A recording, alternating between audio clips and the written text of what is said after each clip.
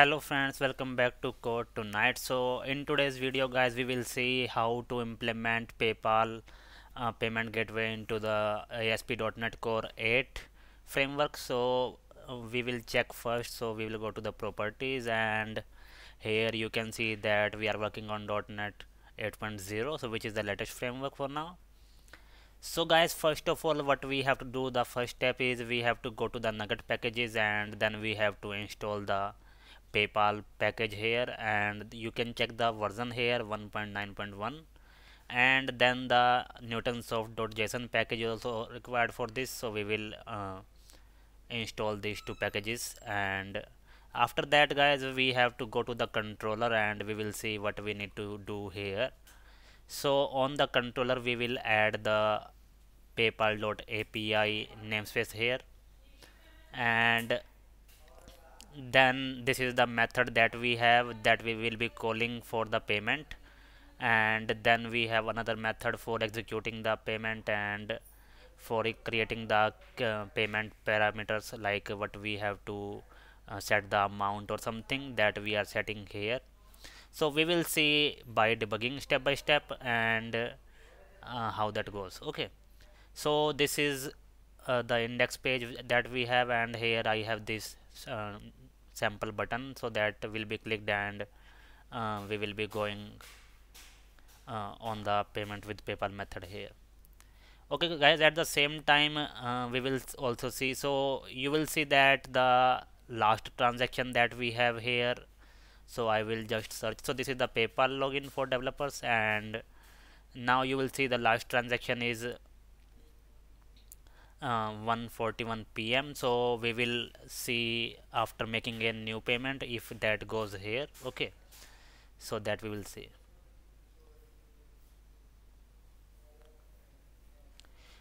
So guys, we will click on the button, don't mind the design here. So just we will click on the button, and then we will get to the method. Okay, now this method is also set as the redirect URL for PayPal in the PayPal dashboard. Okay, so it will get back to the same method when we will complete the payment. So now we require key and secret for making the PayPal payment. So we have these two sandbox credentials. We have stored these credentials here in the app settings.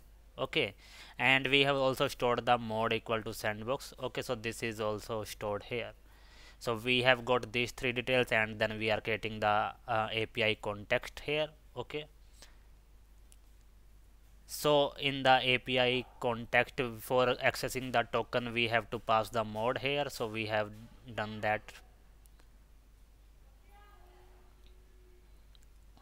So now we have obtained the access token. So we will provide you the code link also, so don't you worry about the uh, code. We will provide you the exact same code that we are seeing in the video. Okay, so here we are just creating the API context first. So now since the API context is ready, so now we can call payment APIs that we want. Okay, so guys, this is the first time that we are calling the method, so we have to, like, we will need the amounts and everything that we want to charge.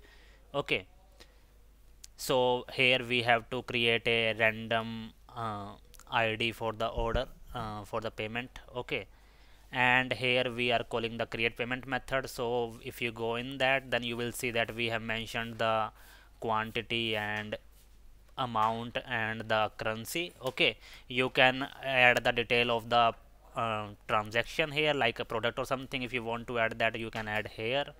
And then we are saying payment method equal to PayPal, and here we have to specify cancel URL and the return URL, like after success where it will return. Okay, so this redirect URL we have to mention. So we have passed this over here, so the you can see the redirect URL is the same, home slash payment with PayPal. So this is the same method, so it will get the same place after the payment. Okay, so now we are creating the items for the payment, and we have added all the items that we want. And now one important thing is this, guys, you have to pass a random ID or something for the invoice number here. So I have passed the new GUID, so that will assign a new ID every time. Okay, and then we have added the amount here. So now we are creating this payment object here, and then we will pass this to the create um, payment API.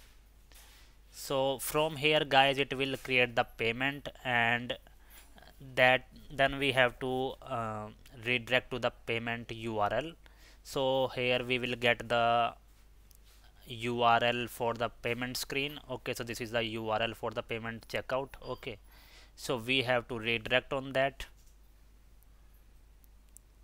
So we are redirecting to that URL which it created for the payment. Okay, now we will press continue, and it will move to the PayPal checkout. So here we can click on pay with debit or credit card. So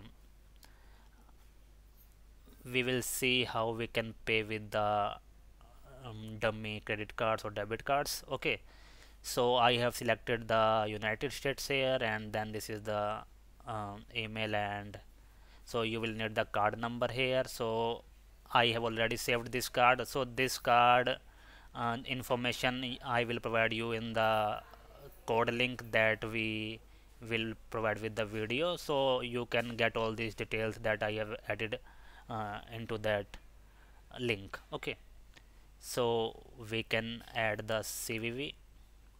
So okay, so if you are getting confused, then we can see from where you will get this. Okay, so this is our official website, so we will get here, and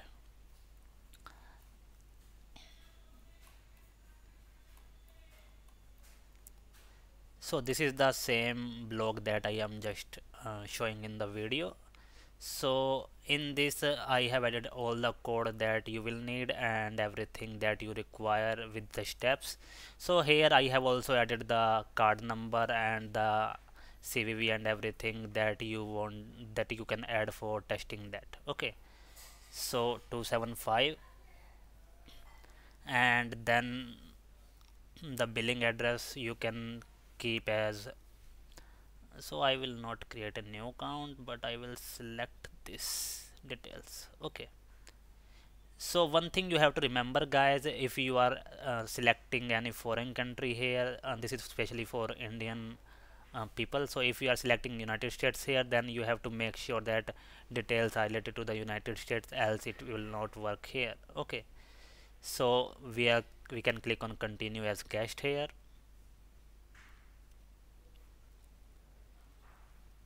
So now it will get back to the same method because we have added that as a redirect URL. Okay guys, now so we have got here, so you can keep separate methods for this, that is your wish, but for now I have used the same one. Okay, so when you will get it after payment, you will get the payer ID, like who have paid the payment. So you can put a condition on that, that if you have got the payer ID, then it is after the redirect. Okay, so now here we are executing the payment. Okay, so this will execute the payment, and if you will see the object here, then you will also see that payment state is approved. Okay, and also you will see other information that you need. Okay, so you will get the transaction here and invoice number that we added that time and the amount, so everything you will get here. Okay, so we can check if the payment has been approved. So if it is approved, then we can say that this payment has been successful, and we can redirect on the payment success. Okay, so on the payment success, I have not implemented anything, it is just saying payment success. Now coming back to the PayPal dashboard here, so you see the last payment was 1:41 p.m. and now we will click on search again. So you will see the another entry here 156, and if you will open this, so we will see the response here, and it will give us the same thing that state is approved. Okay, so that payment is approved here. Okay, so these are all the details that we created from the code. Okay, so this is how you can create the payment using the PayPal in .NET Core, and again I will provide you a direct link of the code, so don't you worry about that part. So you can go on the link and then you can check out all the steps and that you need. So let us know the feedback, guys, and if you have faced any issue, then you can let us know. So thank you.